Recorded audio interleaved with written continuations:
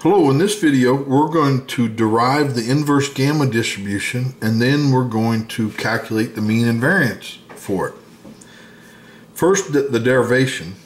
We assume that x is a gamma distribution. This x is a random variable distributed as a gamma distribution. And the density is written like this. Now notice that the beta is in the denominator. Some people put the beta in the numerator, and that's fine also.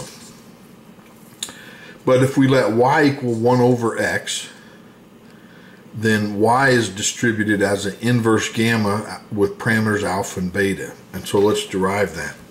So if we back solve for x, we get x is equal to 1 over y. And then the derivative of x with respect to y is minus y raised to the minus half, or minus 1 over y squared. So then the density of y becomes this. You use the density of f, but plug in what you back solved for here, and then it's times the Jacobian, the absolute value of the Jacobian, so it's just 1 over y squared.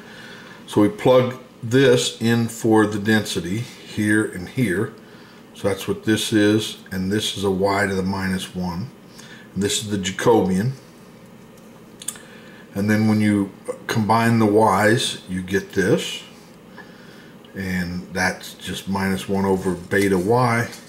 And this is it. That's the density for an inverse gamma. Now let's calculate the mean and the variance. So the mean of y is you plug in y times the density, which is, this, of course. Integrate it over its range of 0 to infinity. Then what we do is we take this y into this one, okay? And so that's what this is. Notice that it's a minus alpha, and the minus 1 is there, and then this plus 1 is the minus goes into the minus 1, that's a plus 1. But we group it like this because then it kind of looks like this, where the new alpha is alpha minus 1. But then we need the appropriate numbers out front. So if we multiply and divide by the same constant, we do that because then this becomes an inverse gamma distribution again with parameter alpha minus 1 and beta. So this integrates to 1 and we're left with this out front. Now gamma of alpha is alpha minus 1 times gamma of alpha minus 1. And you can separate the beta to the alpha minus 1 into this. So we get some cancelizations and we get 1 over alpha minus 1 times beta. And that's the mean. Now to calculate the variance, let's calculate the second moment first, and then we'll calculate the variance. And it's very similar to what we do with the mean, where we just stick in a y squared times the density. And then what we do is we work that y into this. That's where the 2 comes from.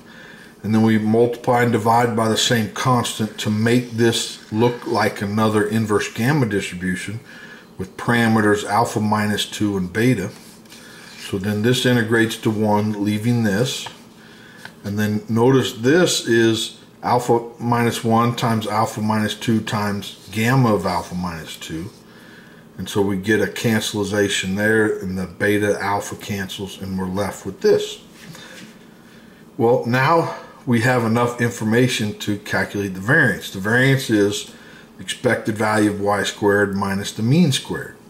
So we stick in the values that we just calculated. And the mean was 1 over this, but we're squaring it, so you have to square both. Now let's get a like denominator. So we need to multiply this side times alpha minus 1, and this side times alpha minus 2. And then the alphas cancel, and we're left with a plus 2 and a minus 1, which is 1 over this. And that's all I have for today. Hopefully you enjoyed that. I sure did. Please like the video and subscribe so you don't miss the next one. Thanks. Bye.